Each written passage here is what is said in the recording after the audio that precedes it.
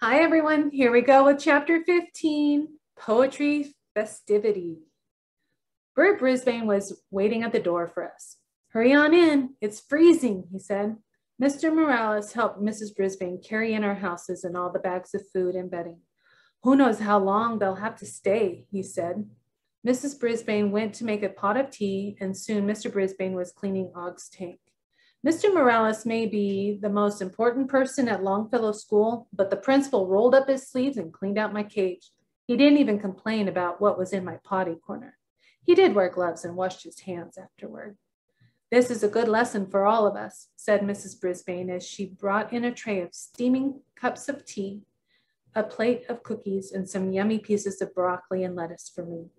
If you decide to have a pet, you have to take total responsibility. Mr. Morales munched on a cookie. I think they took responsibility for themselves. How on earth did such small creatures knock down that big bag? I was wondering about that too, said Mrs. Brisbane. I think it was teamwork. A frog and a hamster? Never heard of such a thing, said Bert. I sure wish I'd seen those two. He smiled and shook his head. I always knew that Humphrey was sharp as a tack, but now we know there's a lot going on in Og's head too. Boing! Og croaked, and he lunged at the side of his glass box. Mrs. Brisbane chuckled. He's feeling better. Looks like he wants to play a game of leapfrog. Leapfrog is a game? Had I been wrong about Og since that very first night? Instead of trying to scare me, he wanted to play? Like Mr. Brisbane, I wasn't sure what went on in Og's head, but he had some good ideas, like rescuing me. He even had another sound he could make. Nobody knew it but me, and that made me feel kind of special, like a friend. The sun came out that afternoon, and so did the snowplows. While the yards were still covered with snow, the streets were clear and cars traveled freely again. Across the street from the Brisbanes, two children built a snowman. Inside the Brisbane house, I was more than happy to run mazes and play hide and seek with Bert for old time's sake. Og watched from his glass house, but said very little. By Monday, the roads had improved enough to go back to school. Thank goodness, because the Poetry Festival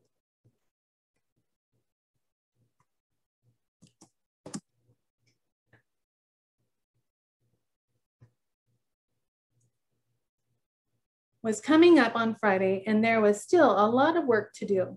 Some of the students had worked on memorizing their poems or writing them out at home over the long weekend. Most had not.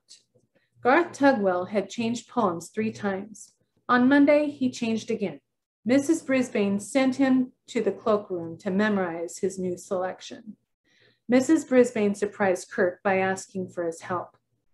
You've been a lot better lately about knowing when to be funny and when to be quiet, she said. Now I need your help. We don't want this poetry festival to be too serious. We want it to be fun. Would you introduce the poems for us? Kirk's whole face lit up. Sure. Be sure to make it funny, she told him. By the end of the day on Tuesday, the bulletin board was covered with illustrated poems the students had copied out. Along the edge of the board were cut out pictures of famous poets like Longfellow to a guy named Shakespeare and a lady named Emily Dickinson. Late in the day on Wednesday, my classmates finished their Valentine mailboxes. What they did with ordinary cardboard boxes was excellent. Some of them were covered with red hearts, glitter, and pieces of lace. Others were covered with buttons and lots of paint. Garth's had a big dinosaur on the side. Miranda's mailbox had cut out pictures of her family pasted on her mom, dad, Abby, Amy, baby Ben, and yes, Clem. Tabitha's mailbox had pictures of basketballs, footballs, and soccer balls glued across the outside. Then, surprise, Mandy presented Og with a green box with pictures of frogs and insects all over it. And AJ gave me a box covered in golden, furry-looking material. It wasn't real fur, I checked. As nice as that was, I felt sad, because no matter how many Valentines I received, there was no way I could make Valentines for everyone in the class. How can I let them know how much I valued their friendship? I was still feeling low when Aldo arrived Wednesday night. He was in an unusually good mood. It's a beautiful evening, gentlemen, and I have good news to share with you. he announced as he wheeled in his cart. I could use some good news, Aldo, I squeaked back. Boing, added Og. Aldo pulled a chair up next to my cage. Instead of pulling out his lunch or a treat for me, he pulled out a piece of paper. Behold, my first grade from college, a test in psychology. I wondered if he was in class with Natalie, the babysitter. My grade, as you can plainly see, Aldo held up paper up to my cage, is an A. Can you believe it, buddies? 3 cheers for Aldo, I squeaked as I hopped on my wheel for a joyful spin. I haven't shown this to Maria yet. I'm saving it for her Valentine's present, along with some flowers and candy, of course. I think this grade will be her favorite gift. Aldo leaned back and smiled with satisfaction. Og dove into his pool with a huge splash. I think a little water got on Aldo, but he didn't seem to mind. Splash away, Og, my friend, Aldo said. It makes a happy sound. Og splashed because he was happy? All I thought about the splashing was that it was irritating. Aldo was grinning from ear to ear, almost like a frog. You see before you a happy man. There's nothing better in the world than to have someone to share good news and even bad news with.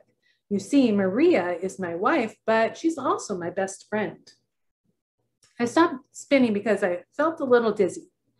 I learned a bit about friendship this year by watching my classmates in room 26. There were friends who got really mad but made up afterward. There were friends who stuck together through thick and thin. There were friends who reached out to you even when you didn't think you needed a friend. There were friends who would actually rescue you when you were in trouble. There were new friends, old friends, silver and gold friends.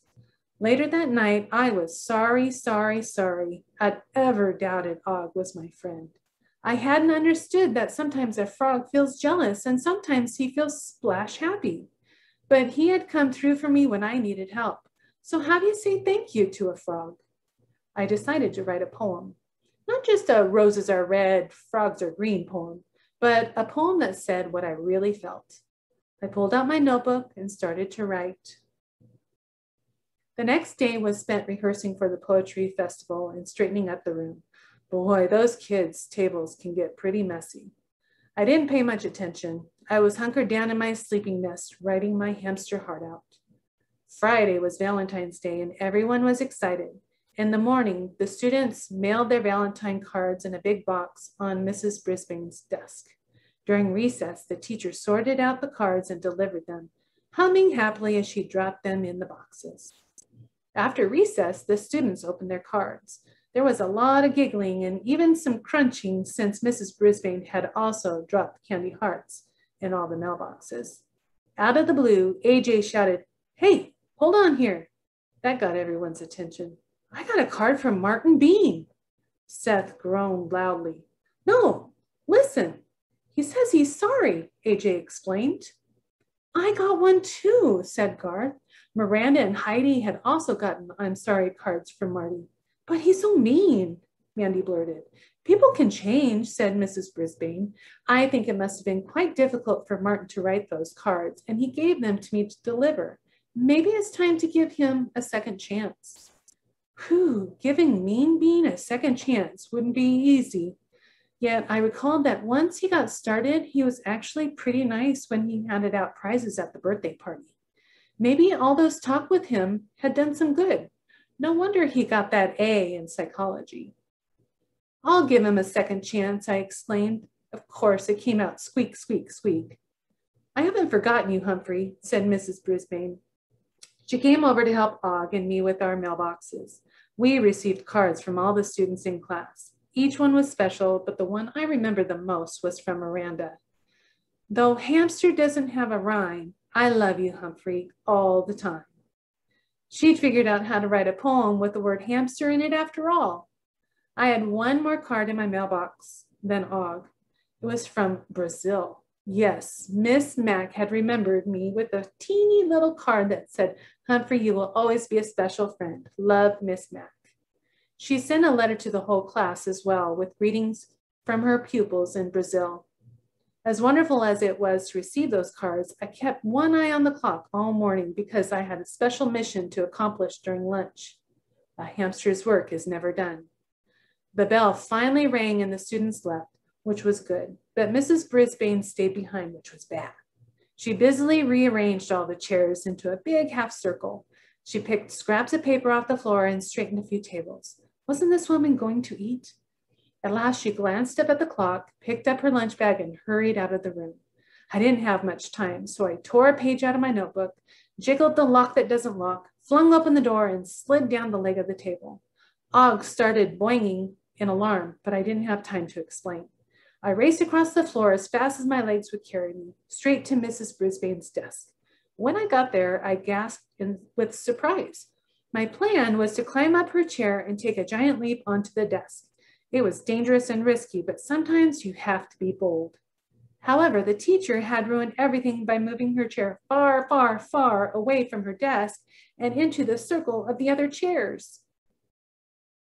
Even worse, her desk didn't have legs to climb up.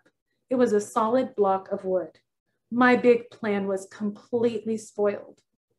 The clock ticked away. My only choice was to set the piece of paper on the floor near her desk and scramble back to the table. I grabbed onto the cord from the blinds and began to swing back and forth until I got up to the top of the table. I took the final leap and scurried back to my cage, pulling the cage door shut behind me. Boing, boing, boing, croaked Og. You'll understand soon, I told him. I hope. After lunch, Mrs. Brisbane returned to the classroom, followed by her other students. The room mothers arrived with punch and cookies. Next, the other parents entered. Everyone was so busy saying hello and admiring the decorations that I lost track of Mrs. Brisbane. I could hear her though. Ladies and gentlemen, if you can take your seats, we're ready for the poetry festival to begin. She talked about what we'd been studying and all the hard work we'd put in. Then she turned the celebration over to Kirk Chen. Kirk was in good form. He introduced each student with a short poem. The rhymes were funny, but they didn't hurt anybody's feelings. For instance, when it was Heidi's turn, Kirk said, "Here's something fun by Heidi Hopper. When it comes to poems, you can't stop her." He introduced Tabitha by saying, "Tabitha's new, but boy, can she rhyme. We hope she stays a long, long time." And for AJ's poem, he said, "AJ's poem makes him proud, so don't be surprised if he speaks real loud." AJ did too. I was proud, proud, proud of my classmates as one by one they stood in front of the room and recited their poems. Heidi recited the frog poem she wrote. Instead of her smiley poem, Tabitha performed a funny poem about a baseball player named Casey. Saya recited the dove poem. Pay Attention Art lost his place in his poem, but he started over again and did fine. If anybody forgot a word, Mrs. Brisbane whispered it and nobody seemed to notice. The parents clapped heartily for each and every poem. I did too. Then my heart sank as Mrs. Brisbane said, "That concludes this year's poetry festival. I hope you'll all stay for refreshments." My plan had failed utterly. I glanced over at Og. He was still smiling, but he didn't know what I had planned. But Mrs. Brisbane kept talking. "I have one more poem I'd like to share. I found this scrap of paper on the floor as you arrived. I think it expresses the feelings the children in this room have for each other. It's very tiny and a little hard to read, but I'll try. A friend doesn't have to be a work of art. Just have a heart. A friend doesn't need to have fur or hair to care. A friend doesn't have a thing to do, but like you. A friend doesn't need to say a word to be heard. It's not so hard to be a friend in the end." The room was silent until Heidi's mom started the applause and everyone joined in. "There's a scratchy kind of scribbling at the bottom. I can't make out the name," said Mrs. Brisbane. "Would the pupil who wrote this like to stand up and identify him or herself?" I was standing up all right, and I squeaked at the top of my voice, I wrote it for Og. It's my Valentine to him." "Sounds like Humphrey knows who wrote it," Mr. Golden joked, and everybody laughed. Everybody except Og. "Boing, boing," he shouted, hopping up and down. At last, I'd gotten through to him, and now I knew exactly what he was saying. You're welcome, Og, I replied. You're welcome, you grinning, green, lumpy, bumpy, hairless, Google-eyed, cricket-eating friend. You're entirely welcome. Later that night, I looked over at Og as he dove into his swimming pool with a giant splash. He looked the same as ever, yet everything was different. What had seemed like a sneery leer was really a friendly grin. The splashing that once annoyed me made me feel good because I knew Og was happy, happy, happy. And a lunge that once scared me just meant Og wanted to play a game. Sometimes humans are hard to understand, especially when they act mean, like Marty Bean, or get crabby, like Abby. But with patience and a little psychology, you can usually figure them out. It's the same with frogs and even hamsters. I'd made a few mistakes, but I'd managed to keep my old friends in room 26 and make a new one too. Suddenly, my heart went boing as I thought about my shiny, silver new friend, my friend Og. Of what shall a man be proud if he is not proud of his friends? Robert Louis Stevenson, Scottish novelist and poet.